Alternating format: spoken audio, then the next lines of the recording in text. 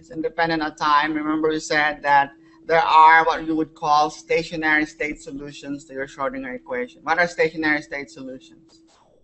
This SS here means stationary state. Remember, your wave function depends on coordinates and time, right? Stationary state solutions are those that you can write as a function of coordinates times function of time. And what's the form of the function of time? E to the negative I E t. Let me clear that up. The expression for the dependence on time is e to the negative I E t over h bar. Okay, and why are they called stationary states? Because when you take the square of the absolute value of the function, the time dependence goes away. So psi squared itself will just be little psi squared. It will be independent of time. Okay, so how do you solve for this little psi? You solve the time dependent Schrodinger equation. Okay, so you solve for this little psi right here, using this equation right here, h hat psi equals e psi. All right? Now, in general, we said the solution to your time-dependent Schrodinger equation, it can be any linear combination of these stationary states. So if psi 1, big psi 1, big psi 2, big psi 3, and so on are your stationary states, then any linear combination of those, if these c's are constant, then this psi right here will be a solution to the time-dependent Schrodinger equation. Okay? Now, what if your Hamiltonian depends on time? So let's imagine then that our Hamiltonian consists of two parts. One part that doesn't depend on time, we call it our zero-order Hamiltonian, and a part that depends on time. H prime over here. So what we have here, what we can do here is we can treat this time-dependent part as a perturbation. Okay? Except that in this case, it's a time-dependent perturbation. It actually depends on time. All right. So what happens here? Well, let's say let's look at the situation where your perturbation happens to be 0. Okay, let's consider that as, and let's solve for our Schrodinger equation. When this is true, what do we say? We have stationary state solutions, right? So when h prime, your perturbation is 0, we can solve for our wave functions, and what we get are, so the zero-order wave functions that we get are your stationary states. So these zero-order wave functions are stationary states. They have well-defined energies. And your general solution can just be written as a linear combination of these stationary states because your zero-order wave function, okay, they are eigenfunctions of the Hamiltonian operator. They're eigenfunctions of a Hermitian operator. Remember, we postulated that they form a complete set. So any solution can be written as just a linear combination of these stationary states. Right? So since your general solution is can be written as a linear combination of stationary states at any time, at any other time, okay, you can just say whatever your wave function is, you can write it as a linear combination. It's a constant times stationary state 1 plus another constant times stationary state 2 and so on, except that at any other time, these constants might be different. Okay, it's going to be different from the C1 and the C2. So I'm calling these different letters here. I'm calling them V1, V2, and so on. And I've explicitly indicated that they actually depend on time. They change over time. All right? So this is the general solution in terms of the zero-order wave functions. Okay? So let's consider the specific situation. This is a situation we're typically interested in because we're going to apply this to spectroscopy. Let's say your system happens to be in a stationary state at time 0. Let's call that psi naught at quantum state n. Okay, so quantum number n. Let's say for your particle in a box, n equals 1 or n equals 5, whatever that is. Okay, at time 0. Then imagine at time 0, you turn on the perturbation. The perturbation comes on. And what could cause that perturbation to happen? It could be like you have a photon colliding with your particle. Okay, so your particle is now exposed to electromagnetic radiation. So there's a perturbation that turns on at that particular instant. Okay, and we're only going to look at the situations where that perturbation occurs only for a brief moment in time, from time equals 0 to, let's say, time equals t prime. Okay, you turn on your perturbation, and then after time equals greater than t prime, okay, after a period of time, that perturbation disappears again. Okay, the kind of question we'd be interested in is what happens after that.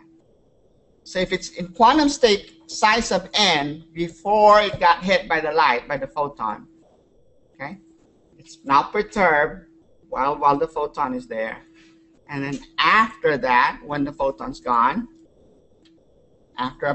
when the perturbation's gone, what's the probability that it's going to be in some other quantum state psi sub k? It's now going to be in a stationary state again, right? But it's not necessarily going to be psi n anymore. It's going to be some other quantum state psi sub k. Well, the probability that that's going to happen is just going to be the square of the coefficient of psi sub k at that point. Remember, at some other time, your psi is just going to be b1 psi 1 plus b2 psi 2, and so on and so forth. Whatever the square is of the coefficient will give you the probability that it's going to end up in that stationary state, in another stationary state with quantum number k, let's say. All right? So that's the idea here. And like I said, we apply that. The major application of that is in spectroscopy, interaction of light with matter. You treat the interaction of light with matter as a time-dependent perturbation. So if you imagine, if you recall, if you have a plane polarized electromagnetic wave propagating in the positive z direction, you can write the electric field vector as a sine wave or a cosine wave. We did this earlier in the lab, right? E naught sine 2 pi nu t minus 2 pi z over lambda. Okay, so this is for a wave that's traveling in the positive z direction. And your electric field will be oscillating, what?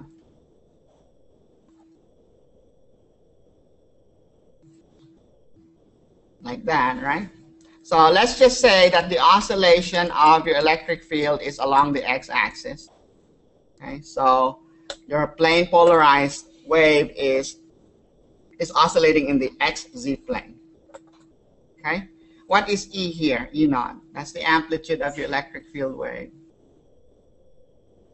What's the interpretation of electric field? That's the force that a unit charge would feel at a given location, right? So multiply that by the actual charge. If you multiply that force by the actual charge, force per unit charge by the actual charge, you get, if you multiply the electric field by the actual charge, you get the force, okay? So electric field multiplied by the charge, q sub I, let's say I have charged particle I, it has a charge of q sub I, multiply that by the value of the electric field where charge I is located, that gives you the force acting on particle I, okay?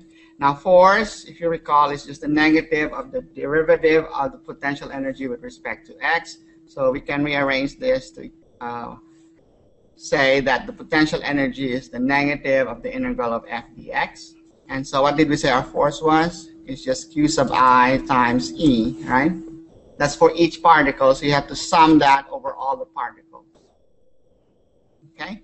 And so integral of force dx would just be, it's just fx, right? If we assume 0 to whatever x is. And so this would be your formula for your potential energy right here. Negative sum of q sub I times x sub I, that's the location of particle I, times the electric field vector E. Okay, since E varies with time, our potential energy, okay, varies with time. So our potential energy varies with time. We have a time-dependent perturbation. Okay? That's the expression for your perturbation. Now, if we were to derive the formulas for the coefficients, remember we said our wave function is going to be what? V1 stationary state psi1 plus V2 stationary state psi2, and so on and so forth. The probability that it would end up in psi sub k would be proportional to the square of b sub k squared, right? And it turns out in this particular case that the coefficient b sub k at time t prime, okay? T prime is a moment where your perturbation disappears, is just equal to this integral right here, psi sub k, and then your operator, you have summation of q sub I, x sub I, and then you have psi sub n. So if your system starts out at psi sub n, okay? Let's say your system starts out at psi sub n. It could end up in psi sub k, or psi sub k could be down here or up there, it doesn't matter, right? And so the probability that that's going to happen is going to be directly proportional to the square of this coefficient. It's going to be proportional to the square of this integral right here. This integral, if you'll notice, that's the sum of charge times location. Charge of each particle times location of each particle. That's just the formula for dipole moment. Okay, so this integral right here is called the transition dipole integral. And so we say that the probability that it's going to go from psi sub n to psi sub k after the perturbation's gone, okay, is directly proportional to the square of the transition dipole. It also turns out that that probability depends on the frequency of the light, the photon, okay? So not only does it depend on the transition dipole, it also depends on the frequency and how it matches with the energy difference between the allowed levels. Okay? So nu kn here is just delta E. So this is E sub k, E sub n. So divided by h, that's your frequency. And this is negligible unless there's actually a match between the actual frequency of the photon. So this is for the photon. Okay, and this is nu kn. Okay? So either nu is equal to nu of kn or nu is equal to negative nu of kn. What does it mean when nu is equal to negative nu of kn? That means that E sub k is down here. So negative nu kn would be a positive number. Okay? So if there is a match, you can have absorption or you can have what's called stimulated emission. Okay? So perturbation, time-dependent perturbation resulting from interaction of light with an atom or an electron, okay, will occur, will lead to transition from one quantum state to another quantum state if the frequency, the energy of the photon matches that of the difference between the allowed energy levels. We learned that earlier as the Bohr frequency condition. And there's a second factor that determines whether it's going to happen, and that's the transition dipole. And the transition dipole is what led to what we referred to earlier as selection rules. Okay? So when we talk about selection rules, those are really rules based on the transition dipole. Basically, what selection rules tell us, if you have transitions where the transition dipole is 0, then those transitions are not going to happen. They're forbidden. You won't be able to observe them. Okay. So that serves as the basis for explaining spectroscopy. It's quantum mechanical basis. Okay. One thing this doesn't explain is spontaneous emission. Okay, and that would require you to